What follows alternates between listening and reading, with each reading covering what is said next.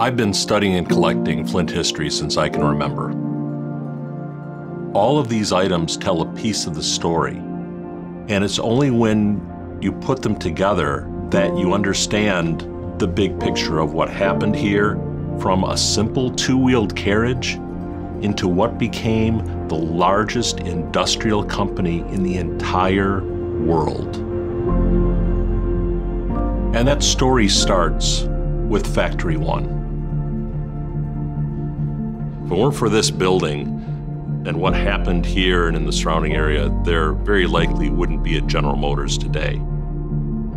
This is really the birth of industrialization in America, and anything that's left that we can save and tell the story is so important.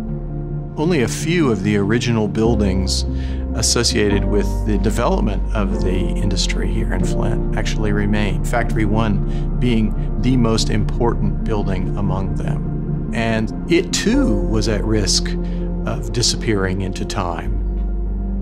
This is a significant piece of our heritage. We had to do something.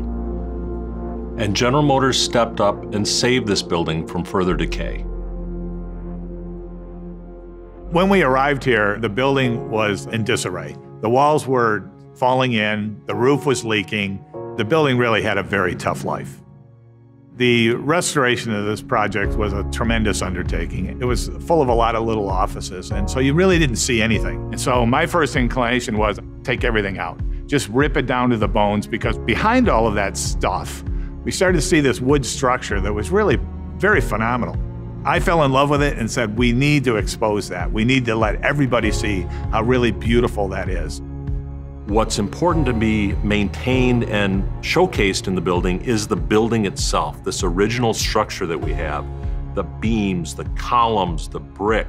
And I think they really achieved that. They hit a home run. When we learned that the Factory One had been purchased by General Motors, I called Mark Royce. He was very gracious, took my call, and I said, I've got an idea.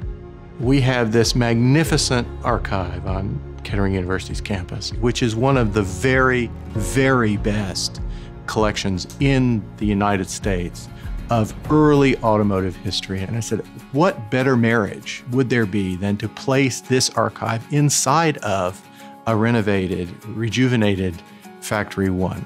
For many of these items, it's almost like coming home. And I was very pleased that Mark was so receptive to the idea and actually made it happen. You know, this is going to be a showpiece for innovation and what really went on in this area around the industry and the transformation of the industry, frankly.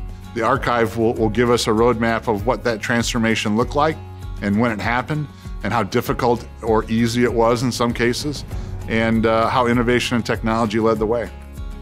The archive has to be more than just a storage facility, more than just a vault. It has to be a place of learning.